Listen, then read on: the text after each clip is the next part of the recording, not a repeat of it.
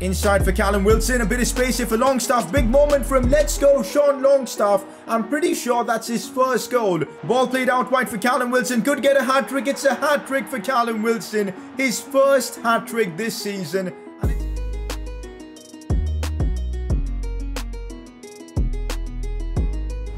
The transfer window hype gets real in today's episode as it's time to start making some signings in January. Remember, the rule is that we can make only one signing in January and we gotta make it count. We've got about 16 million or so in the bank, potentially a bit more with player sales, but we gotta try and make a signing that's gonna improve this team that we've built. Finally, in this episode, we might have a chance to go further up the table. It feels like we've been stuck at 9th spot forever, and I'd love to move up the table. And against Everton, we've got that opportunity. So it's a big episode, gameplay-wise as well. Well, there's definitely a lot to look forward to in this one. If you're enjoying this Newcastle career mode, spare a second and drop a like on the video. Subscribe if you're new around here, and let's kick things off. Press conference to kick off the episode. First one, signed Fofana from Leicester City. He's young and has also got good potential. So as we spoke in the last episode, improving that defense is going to be a key criteria, getting a better defender for the future.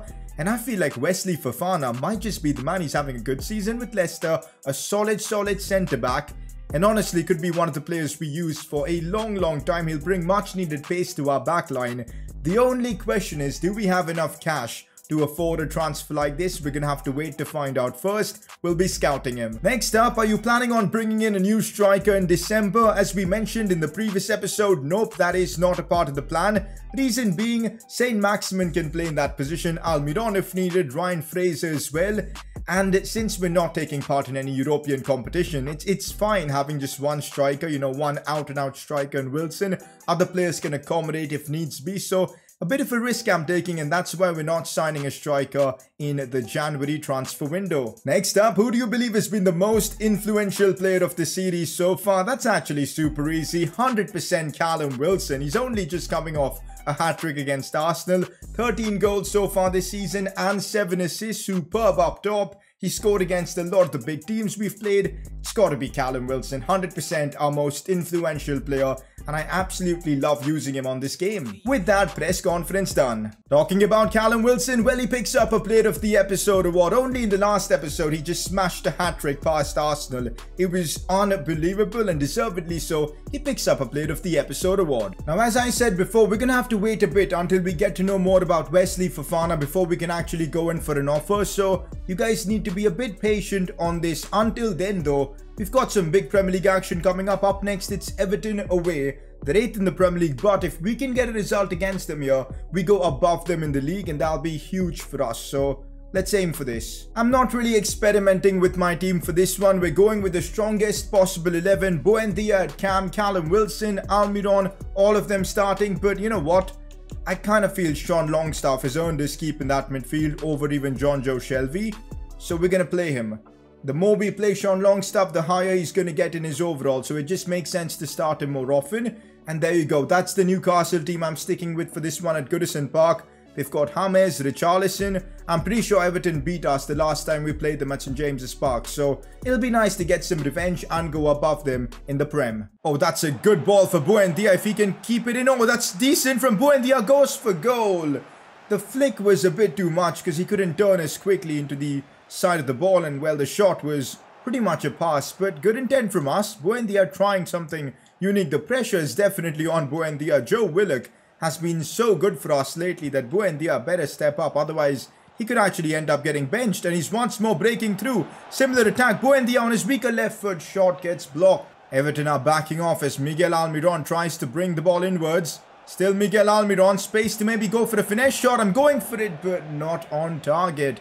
So far, we've pinned Everton back. They aren't really doing much, but we got to make it count. Richarlison now looks for Andre Gomez. Now James. That's a good pass. Sigurdsson going for it. Oh, that's brilliantly. Wait, what? I got the ball with Jamal Lewis. Ref, I legit got the ball. I'm not even kidding. We need to have a look at the replay here because this is not right. I'm 100% sure I got the ball. I can't see clearly from that replay. We need another good look at the replay, man. That's not good enough. We'll take a look after this penalty. James to take it. A big moment for Dubravka. Can he stop James from scoring? Yes, he can. Let's go, boys. Dubravka saves a penalty.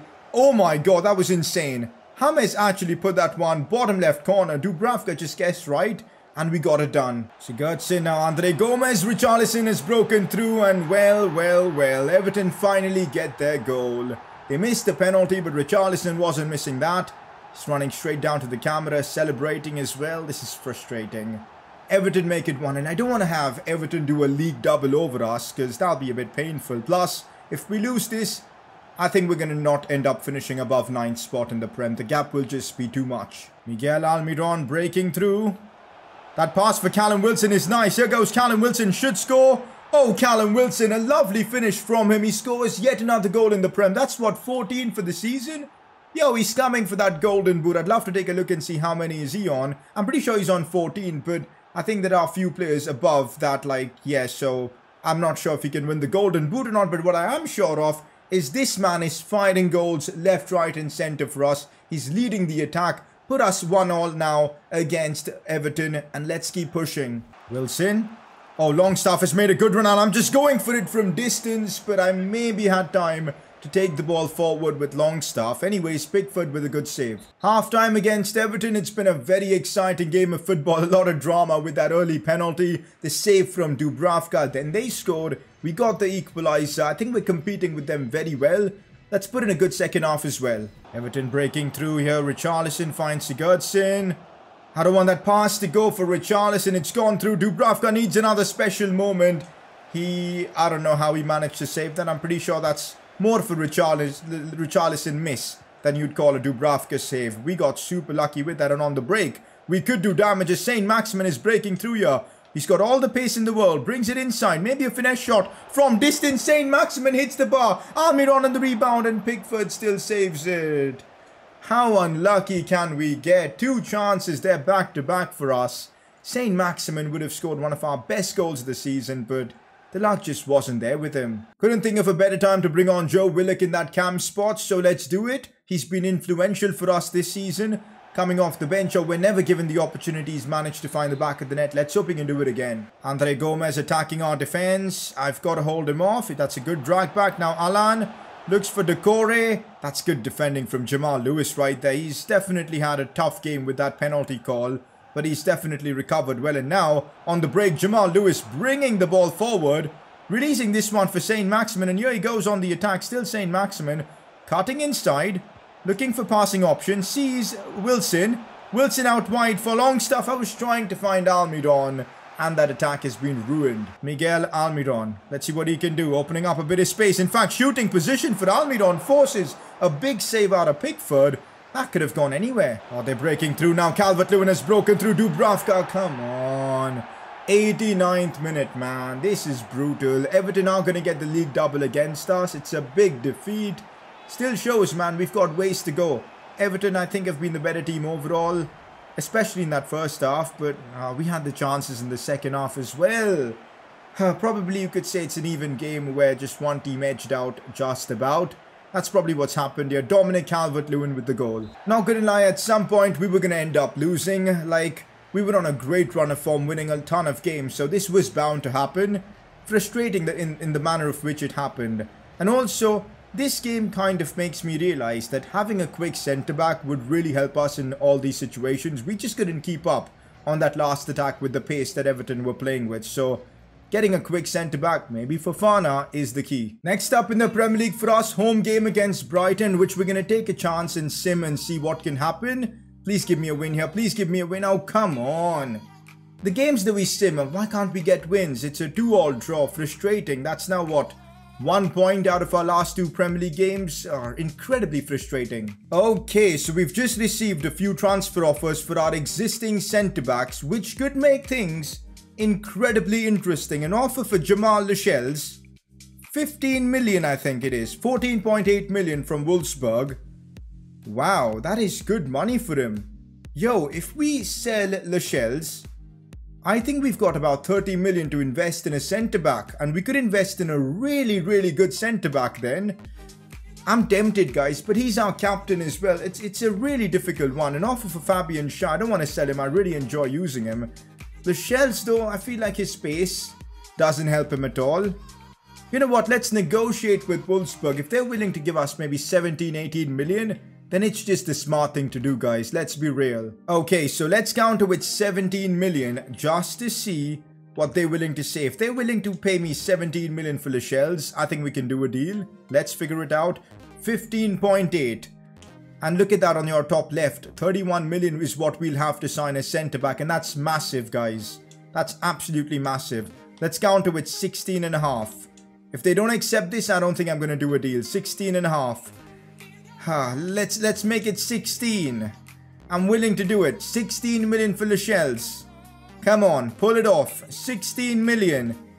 And it's done. I think I'm making a mistake. At the same time, if we can invest that money that we get elsewhere to bring in a top-class centre-back with a lot of pace, I think it's money well spent. We'll have to figure things out soon. Maybe Fofana isn't the player to bring in because I just checked his overall. Oh, besides that, we can't even sign him. The player has recently just joined this club and won't move again. Anyways, we'll need to look elsewhere, but Lascelles could be on his way out and we can have a lot of drama in this episode now. In the midst of all this transfer chaos, it's time for some FA Cup action. We take on Chelsea at St James's Park. I think we've won 6 games so far at home, so let's make it 7. If we can somehow knock out Chelsea and continue our dream cup run, that'll be nuts. Would you believe it? Calvin Phillips is actually suspended for this FA Cup game. That's a tough blow. I guess Hayden will finally get his opportunity. We've barely used him at all this season, so big game for him as well. Apart from that, we've got, you know, the rest of the ballers starting. I am playing Willock and Fraser. They've been good in cup competitions. Let's reward them with a game here. Newcastle versus Chelsea. I'm also, I think, you know, gonna... do I play Lascelles or not? Because he's going to be moving to Wolfsburg. You know what? Let's give him his final game as captain. Hopefully he can lead us to the next round of the FA Cup against Chelsea. The stipulation to unlock the Heineken deal for the shirt sponsor for next season is that we've got to reach the semi-finals now of the FA Cup. If we pull it off, man, it'll be insane. Of course, we also need to finish 8th in the Premier League, which looks like is going to be a difficult task. But still, if we can do both of them, we'll get a lot of bonus money for next season. So it starts with, you know, beating Chelsea here. Good play from him. Looks inside for Havertz. Way too much space for them to work with. Joe Willock tracking back and defending, but he eventually gives it away. Victor Moses playing for Chelsea. Billy Gilmore as well. They're not taking this game seriously, are they? Well, they are. Timo Werner scores. I'm pretty sure he's the top scorer in the Premier League as well. Chelsea strike first in the FA Cup. Timo Werner with the goal. This could be the end of our FA Cup journey right here, right now. We'll see how the remaining 80 minutes go. This is our first game, I think, that we've played since signing Calvin Phillips without him. And it shows. I'm feeling so empty in midfield. Musonda Jr. looks for Havertz. Pass inside for Billy Gilmore. And now it's Kai Havertz with a chance and 2-0 down within 20 minutes. Yikes. I expected a bit more from us in this FA Cup game, but well... Chelsea dominating here. My God, this could get ugly by the way things are going, because I don't see myself making a comeback here. Chelsea look ruthless. Fraser, Wilson, back for Ryan Fraser. This is certainly nice. Wilson again.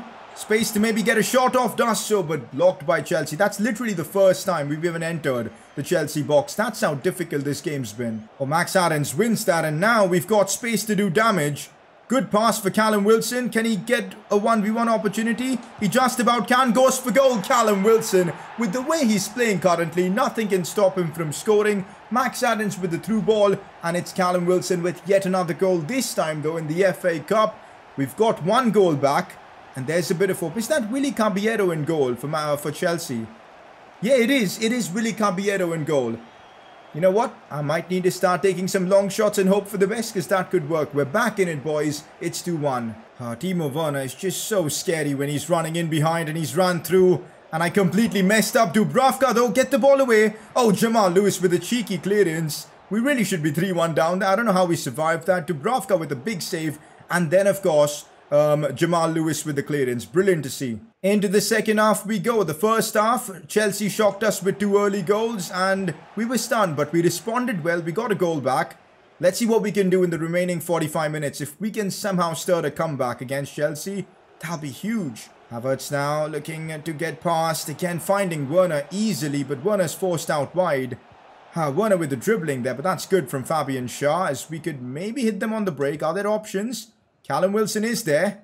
But it's so difficult even breaking away from this Chelsea team. They're so well organised. Fair enough, Thomas Tuchel. Looks for Wilson. Back for John Joe Shelby. This is looking nice. Now Callum Wilson has broken through. Could he get the equaliser? Driven shot. Callum Wilson is so good on this game, honestly. He is carrying our attack in this series. That's yet another brace for Callum Wilson. This is the kind of form he had back in Bournemouth. And he's just completely destroying teams. And this is Chelsea, by the way. Willy Caballero stunned. Callum Wilson brings the equaliser. John Joe Shelby picking up the assist. A huge goal. It's 2-2. And there's actually a chance of us doing the impossible. A comeback after being 2-0 down against Chelsea in the FA Cup. Let's push for it. Here we go again. John Joe Shelby in a bit of space. Back for Callum Wilson. Goes for goal. And that's in. Callum Wilson is broken. Nah. Callum Wilson is broken. I literally just took a snapshot there. Hoping, you know, we maybe get a corner. That's actually gone in. Unreal scenes. John Joe Shelby finding Callum Wilson. Bang. Willy Caballero didn't even move. Well, that's probably Chelsea's fault playing him because he's pretty terrible as a keeper in this game. But my God, Callum Wilson has just turned this game completely on his own, guys. On his own. 3-2 against Chelsea. Let's now defend for the remaining whatever minutes because we've got a real chance of doing a shock here and knocking Chelsea out. Let's complete this, guys. Let's get it done. In fact, I'm going to make somewhat of a defensive change. Longstaff is going to be playing at cam to, you know, try and win a lot of balls and holding the ball in midfield. We'll also bring on Almiron on that right side and see how this works. Chelsea on the ball. Victor Moses looks for Billy Gilmore. It's been a long spell of possession for Chelsea. Werner again. We cannot let him shoot. Havertz. Back to Timo Werner. This is scary. This is honestly scary. And Timo Werner is just nuts. Fair play, Timo. What can I even say? You really can't do anything about that. Fantastic from Timo Werner. It's 3-3. This has been a classic in the FA Cup. A ridiculous game. We might be having a replay here. Looks for John Joe Shelby. One last chance. Saint Maximin. Looks for Callum. Back for Saint Maximin here.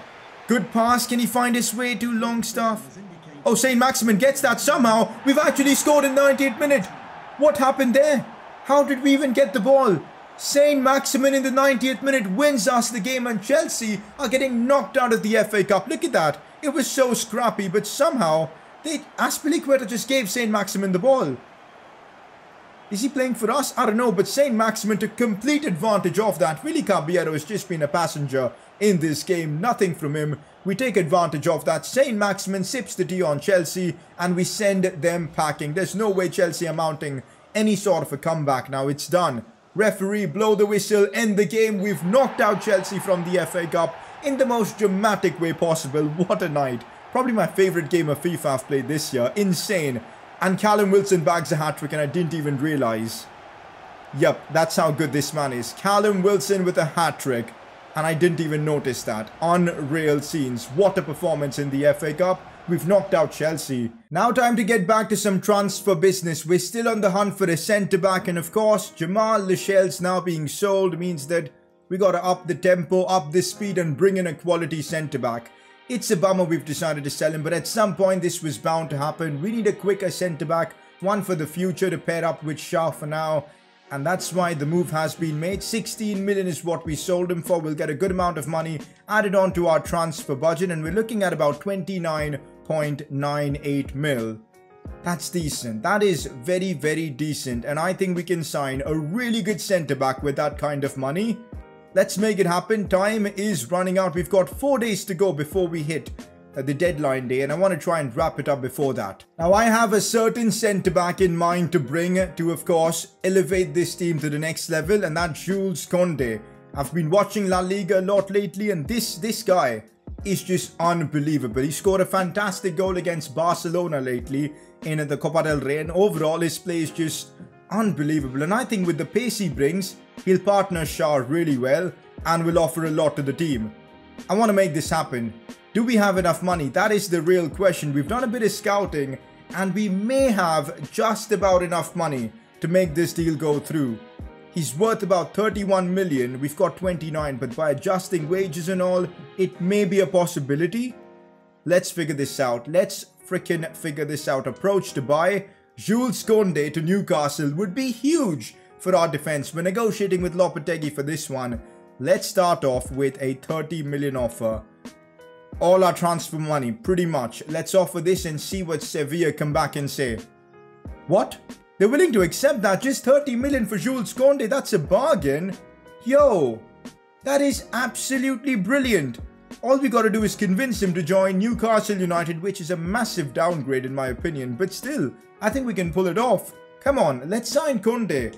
Instantly our defense will be 10 times better if we can bring in a talent like this. Come on, let's negotiate with Koundé. Crucial squad role, I'm sure he's going to accept nothing less. By the way, with the realism mod, he's got a realistic player face as well. He accepts the crucial squad role, which is awesome. 5-year deal. Works for me 100%. Moving on, we're not going to give him a release clause. He's willing to take a wage cut. This makes no sense. We'll just remove the appearance bonus, submit offer. Are we actually going to end up signing a talented centre-back like Jules Koundé in our first season itself? Nah, man, it's actually going to happen here. Accept offer, it's done. Jules Koundé to Newcastle United is a done deal. What an insane transfer this is, honestly. We're building for the future, but he can be our present as well because this kid is that good. Even the Newcastle board are surprised by this because look at this. We've completed the sign, one crucial first team player assigned to a defender position objective. So that's pretty cool. Not gonna lie, this transfer is absolutely massive. He's worthy of wearing a number like the number 6.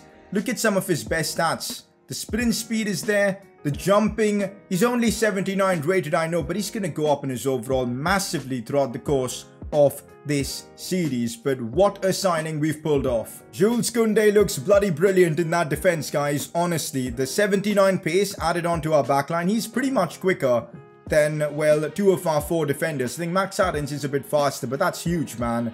Yo, I'm so gassed about this signing. Like, this is massive. We now find ourselves with a home game against West Brom, who are bottom of the Premier League. Koundé's debut as well. We're going to sim this, get through this, and I'm expecting a win. Finally, we sim a game and get a win, so that's awesome. 3-1 against West Brom. Wilson scoring yet another brace. The kind of form he's in right now, it's nuts. We're on transfer deadline day, but as you know, we just signed Jules Koundé. I don't think we're doing any more business. I don't think I'm going to be selling any more players. We get like an offer for Kieran Clark, but that's a pre-contract deal, which I'm fine, it can happen. I'm not too keen on that, but I think I'm done with my transfer window. We're going to settle for this team until the end of the season, and I'm really keen to see how things go. We've improved our defense massively with the signing of Jules Koundé. So we end off today's episode, well, being 9th in the Premier League, as you'd guess. This is where we've been all season long, and of course in the FA Cup, who have we drawn? Preston. Oh, I'm liking that. At home as well. That is awesome. Not gonna lie, we're actually doing really well with our sponsors' objective. Just one more home win and we complete the Burger King one. So that is superb. 3 more and of course the Jeep one is done. In fact, no, 4 more. So things are going well with our sponsors tab. Next season, we're gonna have a new sponsor. Later of the episode for me, I just cannot look past Callum Wilson. Yet again, the goals, another hat-trick. Just crazy. I mean, his stats, you know what? Let's take a look at his stats because they're just absurd. Like, honestly, look at this. 19 goals in 26 games. Like, this is nuts. Callum Wilson has just been unreal. Player of the episode, 100% he's winning it. Next episode's definitely going to be a ton of fun because look at this. We play both City and United in the same episode. I don't know how that's going to turn out. We'll see though. But Koundé will get his first appearance. We're done with the transfer window. It's now going to be a push until the end of the season. Should be a ton of fun. But if you're enjoying this Newcastle career mode, keep the support coming in by dropping a like on the video. Subscribe if you're new around here.